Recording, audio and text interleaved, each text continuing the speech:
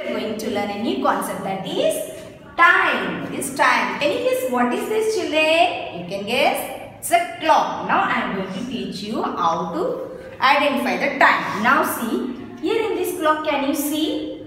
These are hands of the clock. Here 3 hands are there. See, 1, 2, 3. This hand shows the seconds and this hand shows the minutes and this hand shows the hours. Now let us see how the hours. See, now here you can see when the minute hand is 12 and in the hour hand is in 5.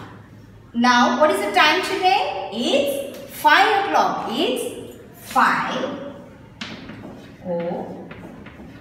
o'clock. Okay. Now next, see. Now what is the time? See. Now the small hands is in the number 3. So what is the time, children, now? It's 3 o'clock. It's 3 o'clock.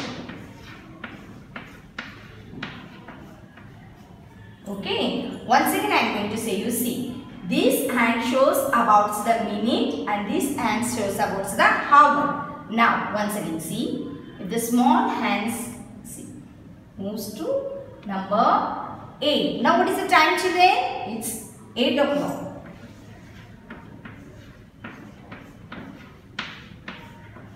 Okay. Take out book number 9 and come to page number 20. Now tell the time.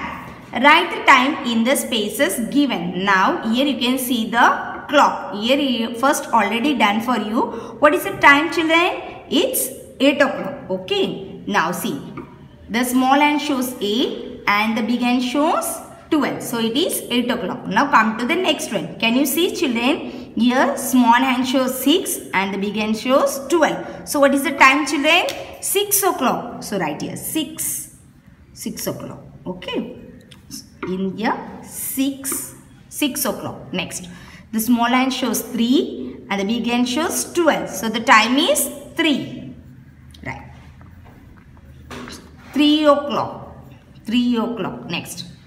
4. Small hand is in 4 and the big hand is in 12. So the time is 4 o'clock.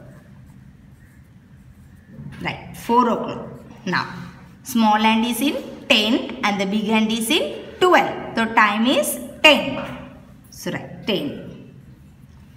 10 o'clock. Next. Small hand is in 1 and the big hand is in 12. So time is 1 o'clock.